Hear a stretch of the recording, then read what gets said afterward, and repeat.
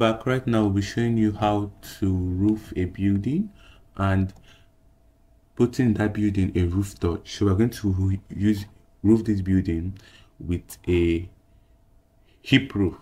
Then we'll put a gable roof touch on the roof. So right now go to roof. Want to click on roof and click over to roof settings to see if we can do one or two settings right there. So I can change my roof pitch to maybe it as a 5.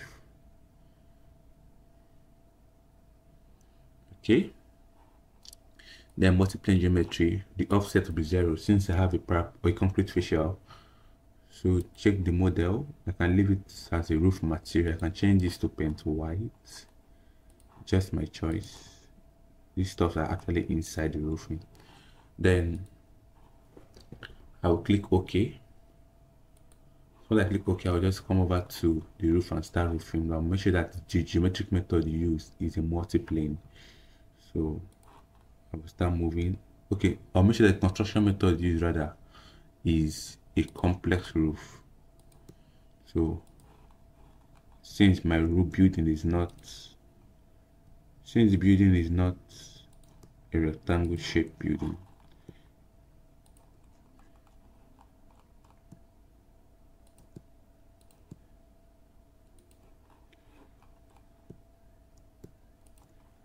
so after roofing the building, so you can see, we'll now confirm if it's well placed on the building by opening an elevation.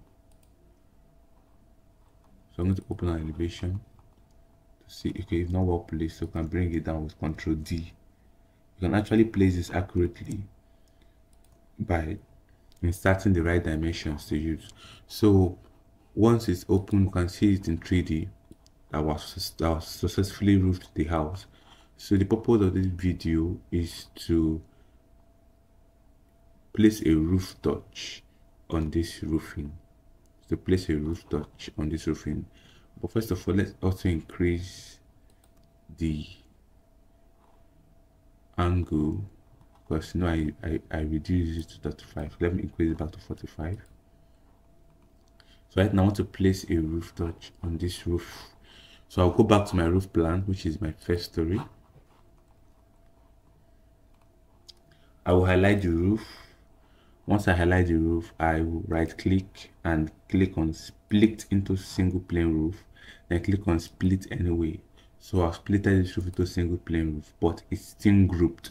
So I'll click on Ctrl Shift G. So I've ungrouped it. So this roof are now single planes, as you can see. So after ungrouping the roof, so I'll highlight this one down, because I want to place the roof touch. I want to place this gable touch at this front area of the roof. So I highlight this roof and offset it to the height I want it to be. So I want it to be around 1200. I'll click OK, and I'll bring an edge of this to this part.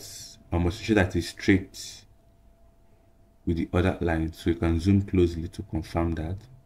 So once I've achieved that,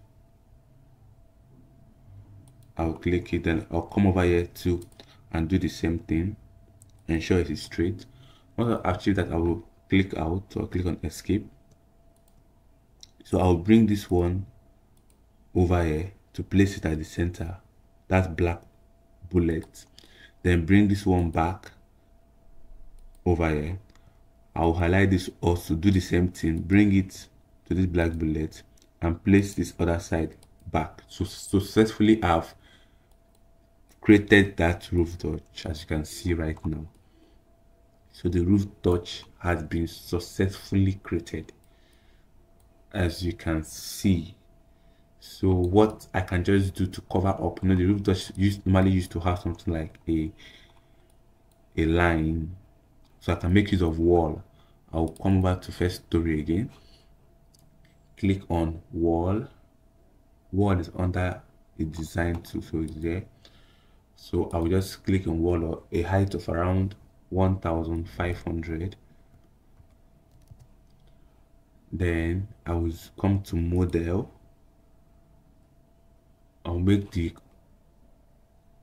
I'll create a log detail for the wall. So the log detail like this. of 200 is okay. I'll click OK.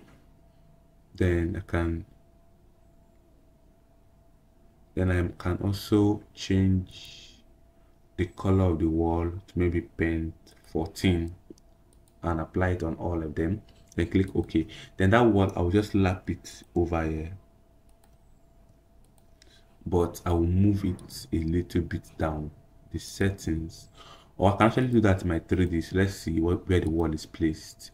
So I've opened 3D and I can't find the wall. So I will just go back to my first story again. I will highlight the wall and maybe make it a little bit longer, maybe that same 3 meters. Then I will now reduce it from there. But let's see again. So the wall now is now visible, so I have to push it back.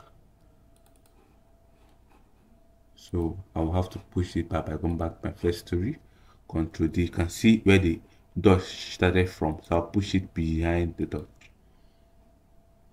So let me see if I can also increase this by 100. So let's see. So the dot has been created, the wall has been created, but as you can see, the wall is also coming out of the building, and the wall also is not reaching the topmost part of the roof. So which means I have to increase it also again by 100. Then I'm clicking on the wall currently, so I'll increase it maybe by 200.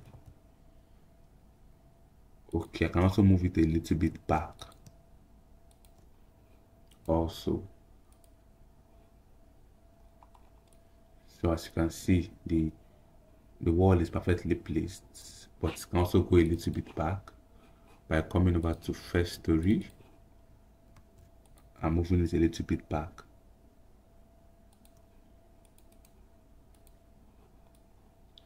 All right, so once this is done, I will then come over to my roof plan.